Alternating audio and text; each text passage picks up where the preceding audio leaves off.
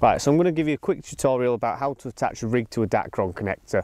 It's something that I see a lot of people getting sort of problems with, struggling with, and as I say, it's one of those things that if you've not really seen it or how it's done, it can be a bit sort of bewildering to try and get your head around it to start with, especially if you've come from a background of using like your standard Stonfo connectors and things like that. But it's dead simple. All we do is take the rig off the winder, and I'll show you what's in the end of the rig. So the thicker the main line that you use, the easier it's going to be to attach it to the Dacron. What I tend to do is make a nice long loop about, as you can see, sort of 3 inches in length, like so, in the end of the main line. And then all I do is use a little sort of census loop tire, nice little product, dead handy, tie a little loop in the end of it, and that just helps you remove the actual rig from the Dacron at the end of the session.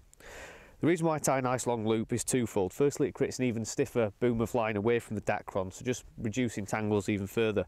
And secondly, it makes life a lot easier to separate the line, as well. I'll try and show in a second, to pass the second loop of line through that you have to create with the main line below the loop. So it allows you to basically, the way that I do it, you can get two things in the loop rather than having to fiddle around with a small loop, and then basically open the loop up and pull a section of the line beneath the loop through that one that's just been created. And what you'll end up with is that, as you can see, the loop's there and there's a length of line that's beneath the actual loop, the long loop, that you've pulled back through it. Again, if you've not caught it there, I'll quickly run through it again. If you open the loop up like so, see if I can get hold of it, it's a bit fiddly in the wind.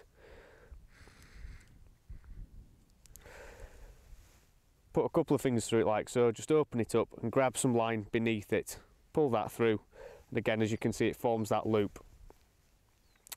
Now if you pull it down, just lost it for a second there, if you pull it through like that, that's what you're looking for, and then it's just a case of threading the end of the Dacron through that larger loop there.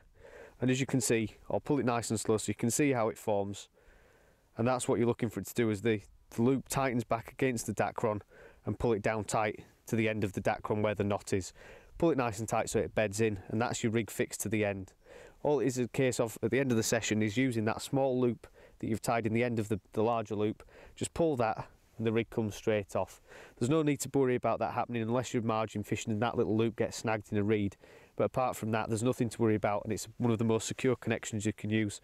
And like I say, in winter it's an absolute godsend when you're using lighter rigs, lighter main lines, rather than having to sort of try and prise a stiff plastic connector apart.